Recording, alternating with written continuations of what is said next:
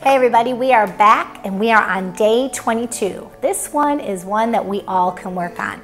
Our title for today is Aligning Words with Actions. Whew.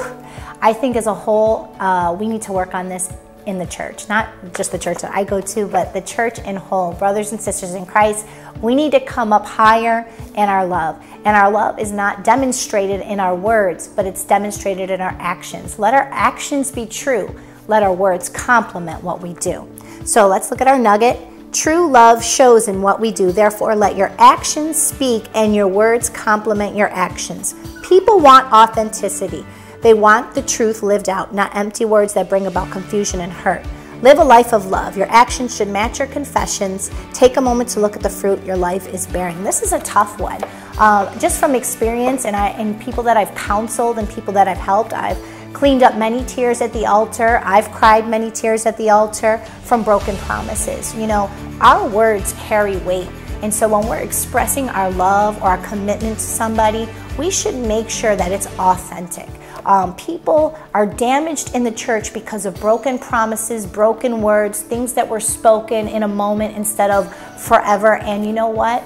It's best to live it out first. I know that when I was going through some seasons in my life, people were saying, oh, but I love you, but their actions were hurtful and it was confusing to my spirit because you believe what people say as a believer in Christ. And so I speak this to you and let this be a conviction to all our hearts. If we're going to speak into somebody's life, if we're going to make promises and commitments, then we need to be people of action.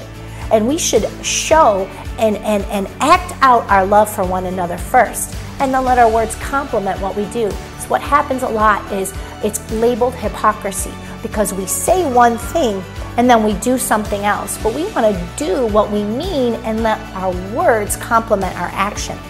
So our scripture for today is 1 John 3:18 from the NIV version. Dear children, let us not love with word or speech, but with actions and in truth.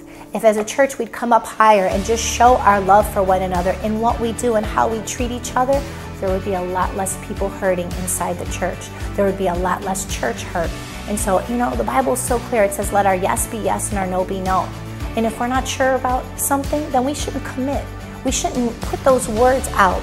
We shouldn't hinder people from walking out what they want to walk out because they're following the words of somebody else. So I encourage you, family, today.